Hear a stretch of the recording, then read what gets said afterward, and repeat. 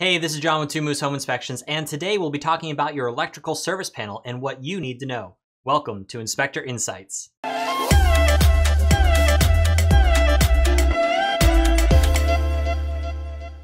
This 6-part video series will be discussing the service entrance panel, fuses, circuit breakers, ground fault circuit interrupters, arc fault circuit interrupters, and whole home surge protection. This video specifically will be discussing the service entrance panel, or the service panel, breaker box, load center, panel board, fuse box. Well, let's just call it a service panel. Inside the service panel, the electricity is divided into circuits, which can be thought of as loops. These loops, or circuits, go out to a room, around the room, and then come back. Some electrical systems will have a circuit for the whole room, such as the laundry room, while others will have separate circuits for the lights for the laundry room or the power receptacles for the laundry room. Separating the lights from the power receptacles will reduce the likelihood of lights briefly dimming whenever an appliance such as a laundry machine first kicks on. Home theater enthusiasts will frequently have dedicated electrical circuits for audio, video, and lighting, which helps to ensure that all of their professional equipment gets the cleanest power that it can without voltage drop or brownouts as components are being turned on and off.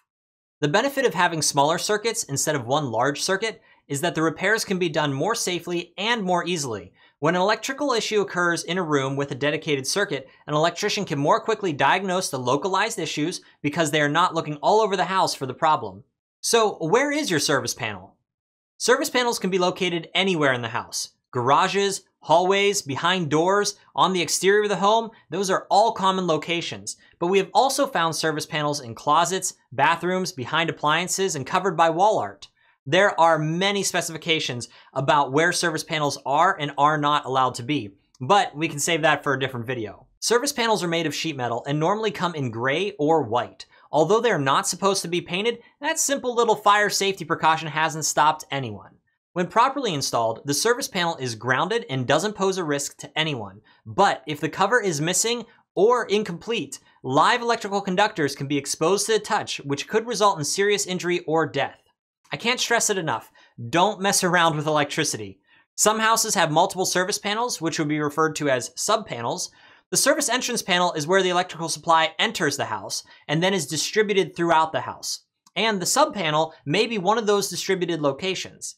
Some houses have a service panel for the house and a subpanel for the garage or workshop. This is because the workshop might have the need for multiple circuits for lights, receptacles, specialty equipment, and so on. You will also see subpanels in condos. The condo building will have a main electrical distribution room that can control each unit when repairs need to be made, and each condo unit will have a dedicated subpanel inside just for that unit. The only difference between a service panel and a subpanel is that a service panel supplies the subpanel, and the subpanel must have an isolated neutral bar and a dedicated ground bar, whereas the service panel's neutral bar is grounded to earth. So what is a neutral bar? Glad you asked. Let's take a detailed look at the service panel. Most service panels are 14 inches wide, so they can fit between wall studs that are normally set at 16 inches on center. The panel is made of metal, and it can be located indoors or outdoors, and its purpose is to protect you from making contact with energized parts. The cover is referred to as the dead front, and if it's installed correctly, you shouldn't be able to touch the electrical conductors inside the panel. But far too often, holes are left in the cover and not filled with a filler plate. There are two potentially deadly issues that can be resolved for less than $1. They are filler plates that fill in the open spaces in the panel cover, and to use the appropriate blunt nose screws. Far too often, people use regular screws, which can cut into the electrified wires. Please stop trying to kill our inspectors and spend the extra dollar to keep you and our inspectors safe. Up next is the main device. This can be a main breaker or a main lug. A main breaker allows the user to turn off all the power to the panel using the main breaker. And it also protects the wires coming from the supply to the house. A main lug only is just what the name implies. It is a lug only. The electrical disconnect is located elsewhere, and this is 100% acceptable. The bus bar is an extension of the incoming power, and it is where the breakers attach to allow power distribution to the circuits.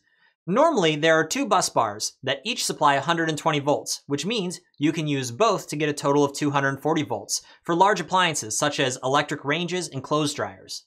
Some service panels allow the use of twin breakers, but you must check the information placard to make sure your panel can accept them. The neutral bar is where the neutral wires go. Think of a circuit as having a positive and a negative, or a hot and a cold. To simplify this concept, think of the neutral bar as where the energy comes back to. There can only be one neutral wire installed per hole on the neutral bus bar because that is the only correct path for the hot electricity to return to the neutral, and that connection must be perfect. The ground bar is where the ground wires go. Think of this as your electrical safety path if something goes wrong with the hot and the neutral.